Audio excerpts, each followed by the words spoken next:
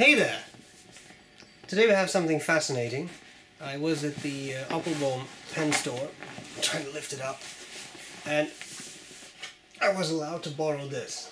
Now, I think I can safely say that this is the heaviest pen box I've ever seen, and this is only part of it. The whole pen was an enormous cardboard box, and just for convenience sake I just took this. It's huge. Now we're talking about a... Oh man, I'm not kidding, it's really heavy. We're talking about a Graf von Faber Castell Pen of the Year for 2016. It came in this white box, but that's of course just cardboard outer sleeve. Take the box out, then there is another cardboard box. You can open that. You can't say this is not well wrapped, and then you have this extremely reflective surface, which is a black giant box which pops open to reveal even more reflective surface.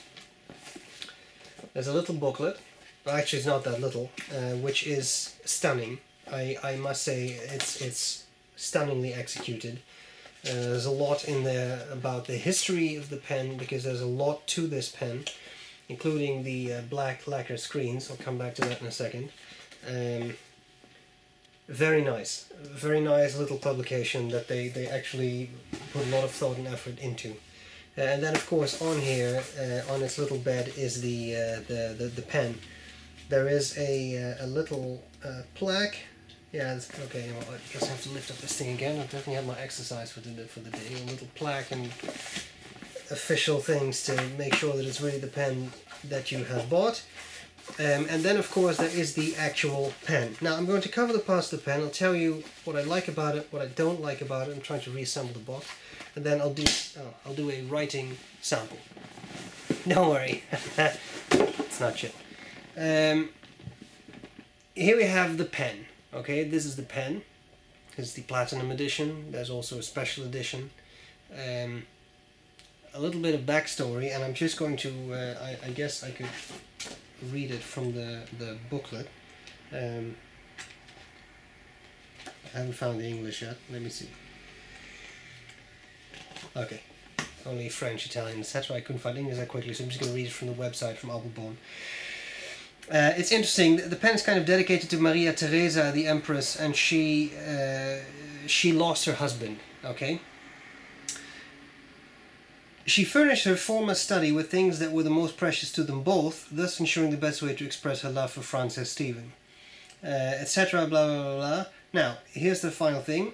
Among the prized possessions of the huge collection at Schönbrunn Palace are valuable Chinese screens from the Imperial Manufactory in Beijing. They are black lacquer panels, masterly painted with gold using the Chinese Miao Jin, sorry if I butcher that technique, were placed in paneling made from flamed maple and set with a gilded frame in 1770. Delicate gold paintings of landscapes, pagodas and floral patterns have been captivating the eyes since that time in the Vieux Lac room, giving expressions of happiness, fortune, transience and immortality. Now, they have tried to capture that in the pen. So I'm just going to read that because it's a little easier than me trying to summarize all that. The platinum plated variant of the Graf von Faber Castell Pen of the Year 2016 is also inspired by the design of the Vieux Lac room in a unique way. Hand-ground plates made from deep black onyx are set in elaborately created platinum plated frames in contrast with individually grained flamed maple in a fascinating manner. The platinum plated fountain pen is limited to 500 units, etc. Blah blah blah. So we have black onyx and we have flame maple to kind of commemorate those screens, the lacquered screens. Okay, let's have a look at this pen then. Starting with the cap, there you have some of the black stuff. I'm assuming that's onyx as well, but I'm not really sure because they only talk about these plates. All right. Then of course on the cap it says Graf von Faber Castell. There is a spring-loaded clip. A lot of the Graf von Faber Castell pens have a clip like that, and I really like it. It's nice and springy, and it even has some texture to the underside so that it will not slip out of your pocket. That's nice attention to detail. Okay, then we have the center band here. It says Graf von Faber Castell, and it says handmade in Germany. And then we have these very pretty onyx plates. I'm doing this very slowly because it's a very heavy pen. I don't want to drop it. So here we have the flamed maple, and then you have the onyx. And I think it looks really neat. They have a piston turning knob. Actually, that's a blind cap. And then here you have in Roman numerals 1770. Okay, now to fill this blind cap comes off, and then you have a piston turning knob. So it's all pretty fancy. At the back of that turning knob, sort of a dimple with the Graf von Faber Castell logo, the official coat of arms, which I think is very neat. And then we have the cap. It unscrews. The cap alone is heavy. It's a big pen. It's a heavy pen. A really nice large section, an ink window, and a nice 18 karat bicolor nib. What's on there? The coat of arms again, and pen of the year, and it says 18 karat medium 750 for the gold content. So a nice gold nib, and I have to admit that is a stellar nib. I was very pleasantly surprised. It writes really well. A lot of these kinds of pens, I think, not necessarily Graf von Faber Castell, but I mean pens in this price range are kind of like show pieces, but this pen actually writes, and it writes well.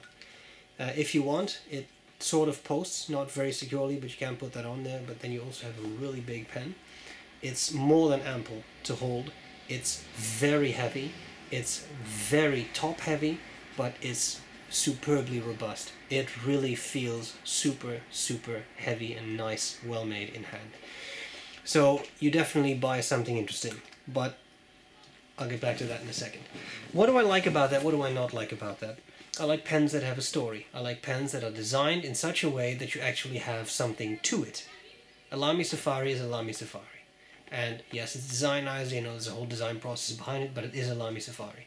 This pen is made to commemorate something, to commemorate the love of two people, to commemorate an art room. It has 1770 on there. It has all those details.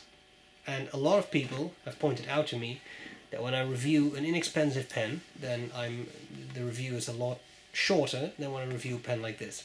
One of the reasons for that to happen is this kind of stuff. I mean, you get the point. A Safari doesn't commemorate love for anyone because they churn out a lot of them every year. Alright? There's nothing wrong with Safari, but it's a different type of pen. So there isn't that much to tell about it. There's a lot to tell about this. I try to compress myself. Anyway, what do I like about it? It writes fantastically. It has a piston filler. It holds a nice amount of ink. It has an ink window, which is very nice because you can actually see how much ink you have left. And quite a lot of piston fillers that I've reviewed recently, for example, all those special fancy M800s from Pelican, do not have an ink window, so you can't see how much you have left. I like this. I like that they have that. It's really hard to not sing praises of this nib, given how smooth it is, beautiful, writes well, good flow, superb. Really well tuned, really nice and smooth. I love it. I love the onyx, I love the wood. It looks cool, it looks neat, it's so distinguished, and I mean there is so much detail. Even here on top of these little panels, you see there is some work done. So clearly a lot of time and effort went into making this. It's also heavy and it's big, which are two things that I tend to appreciate in pens, so I really like that. Now, things I don't like so much. To me personally, these threads feel a little choppy, and I think the reason for that is that this is metal, and I think that what's in the cap is not. I don't know exactly what material that is, if it's plastic, which I assume. If it would be metal on metal or plastic on plastic, I think it would be smoother than this. And I don't like that so much. It gives me the fear that at some point the cap may strip the threads and the cap will just fall off, especially given how heavy it is. But, you know, that's one thing. The blind cap is definitely nice. I don't know if you really need it. This could have just been a turning part. The nice thing about this is that you don't accidentally activate the piston and send ink everywhere. Okay, now the final thing we have to discuss is the price. 3,500 euros. So this is not a pen that you just buy on a rainy Sunday afternoon because you're bored. At least I don't. Maybe you do. This is a special type of pen. It's a collector's piece. They make one of these every year. It's something fancy. It's something that you buy because you want to and not because you just want to have a quick pen. Of course, that makes it not for everyone. It's very expensive. It's very non-affordable, really. But as I said, it's a collector piece. Does that warrant the price? Well, I think we all know the answer to that. Given the materials used, yes, it will be a bit more expensive. Is it that expensive? Are the costs that warranted? Realistically, probably not. And you know what? That goes for every single fountain pen. So it's not a unique thing to this pen, but it is very expensive. And as I said, a collector piece, so that's what you get. The final thing I actually wanted to mention is that I really like the metal. But it is a bit of a fingerprint magnet. I don't think you can really see that. The camera probably won't pick that up. But in the right light, you definitely see it. It's not as terrible as I've seen on some other pens, but I definitely see fingerprints. And that can be a bit... You have a gorgeous pen and there's fingerprints all over it. Looks a bit weird. The onyx is also a bit sensitive too. So in all, you may want to carry a cloth with this. But if you can afford this pen, you can surely afford a cloth, so that shouldn't really be a big deal. Alright.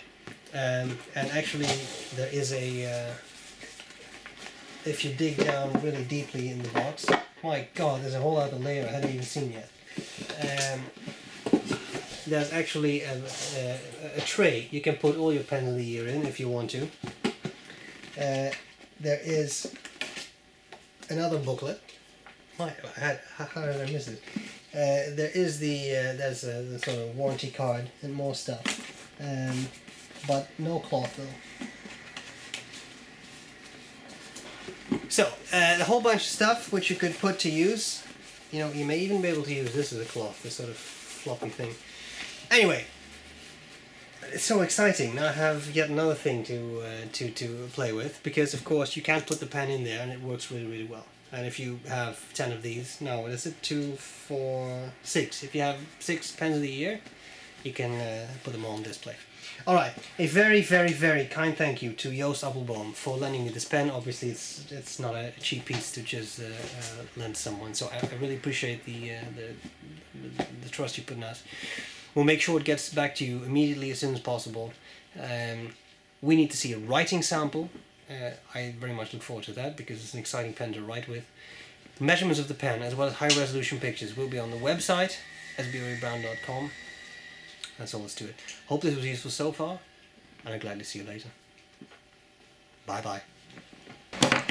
Oops, knocked over the cap. Here we go with that really pretty pen. Graf von Faber Castell.